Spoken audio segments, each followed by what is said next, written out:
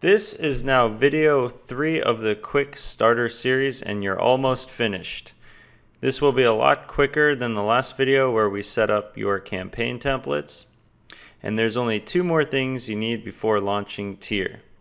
Those 2 things are your mailing accounts and your email leads.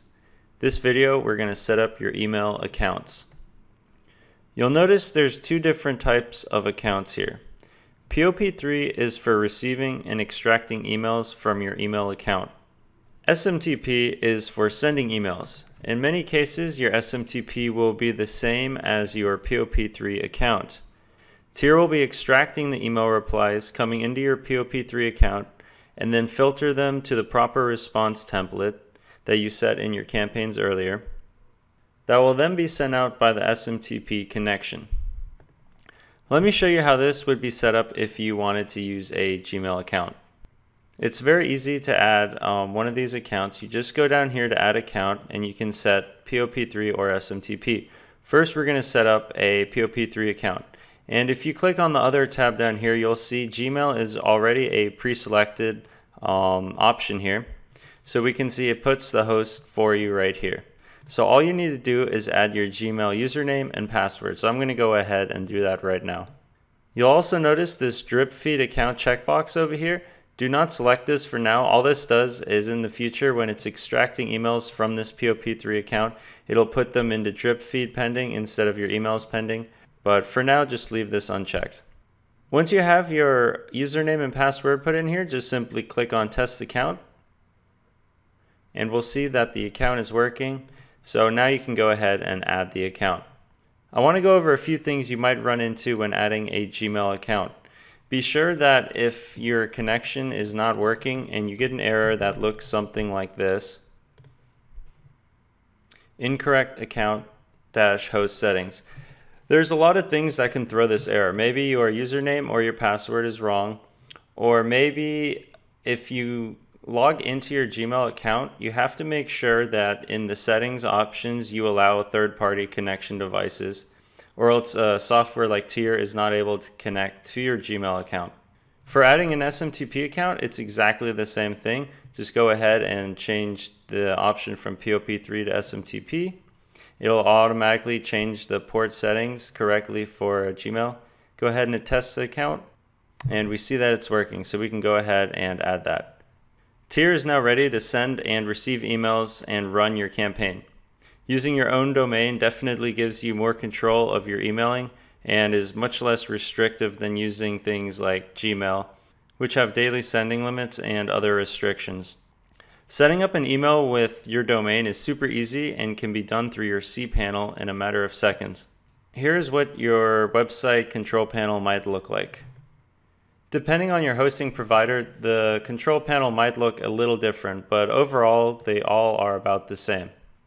If you look on the left side, you'll see a tab called Stats. If you go ahead and expand that, you'll notice a tab called Dedicated or Shared IP Address. This is the IP address linking to your website, and this can normally be used as your host.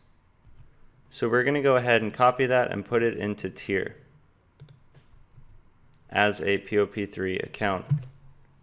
Then you're going to want to go ahead and create an email that you want to send and receive emails to. So click on under the mail, there's an email accounts tab, so just go ahead and click on that and you will be brought to this page. So go ahead and create an email address, which is very simple. I'm just going to make up a name, Joe, set my password, and select unlimited and create the account.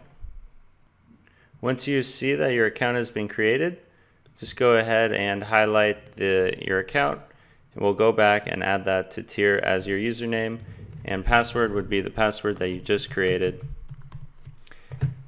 I'm going to go ahead and check the SSL, which uses port 995, and go ahead and test my account. And we see that it's working, so I can go ahead and add that. If you double click on the Pop3, it'll add it back in here. I'll re-highlight the host and change it to Smtp. It'll change my port settings, and I can go ahead and add the host back in here and test it. And we see it's also working for Smtp. You'll notice over here the hourly sending limit. I know that HostGator has a sending limit of 500 emails per hour. Depending on your hosting provider, these limits will be different. So make sure you contact who's ever hosting your website and ask them what their SMTP hourly sending limits are, and they'll usually tell you right away what it is. Maybe keep it anywhere from 50 to 100 emails an hour under their recommended limit or their allowed limit to make sure that you don't get in any kind of oversending ban issues. HostGator is one of my favorite people to use for this because they have a very high sending limit of 500 an hour. And since I'm using HostGator for this, I will just simply set this to 450 hourly sending limit, add the account, and it's added. Since for this campaign, I want to use my domain to email from and not Gmail, I'm going to uncheck the enable checkmark box here. Normally I would just delete it, but just for this video so you can see what the Gmail one looks like, I'm going to leave it up in there. So now I unchecked those two. So now it'll only use my domain email to send and receive emails from.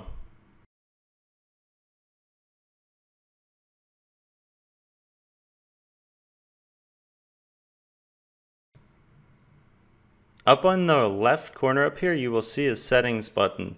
You can set some additional settings for your POP3 and your SMTP in here. You'll notice your general settings for POP3, and then you'll notice this intervals and timers tab. When you run tier, depending on what you put here, this will be how many minutes delayed between each POP3 check. So by default, it's set to 5. So this means every 5 minutes tier will go back into your email and look for all the replies that came in, extract them, and then filter them to the correct responses. Threads is how many threads you want working. I usually just keep this at 1, and I always keep all the other default settings how they are, the way tier comes. SMTP, same thing. You have your general settings. You also have the clock ignores. So maybe at a certain hour of the day, maybe really late at night, you can tell tier to ignore the SMTP timer, which means at these hours, no emails will be sent out through the SMTP.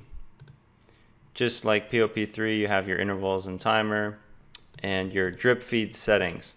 When you import emails in a text file, they will be imported into the drip feed feature. So you can set how many emails you want tier to send out every hour. By default, this is set to 500, but you can always change this. I usually like to keep it at around 250 to 500, depending on my campaign. Whenever you make changes, simply just exit out and it will automatically save in tier. For those of you that already have email leads and are super eager to get started, I'll do a quick overview on how you can start sending your campaign right now. Over here on the left side, you will see the Import Export tab. Click on that and you'll come to this page. You'll notice here the first thing you'll see is the template. You'll see response 1, 2, and 3. The emails that we import, we obviously want to be sent to response 1, so make sure response 1 is selected. Depending on your text file, you can import it as an email or name and email. For this example, we're just going to do email. And a text file with your leads would look something like this. Just a text file with all your leads in it. Now you can import this text file either via drip feed or import the leads directly. If you import the leads directly, that means as soon as your SMTP is run, it'll send out all the pending emails. But if you import them as drip feed, whatever your drip feed settings are is how slowly they're gonna be sent out. So if you email a list of 10,000 leads, it'll feed these leads at 500 an hour or whatever you set it to.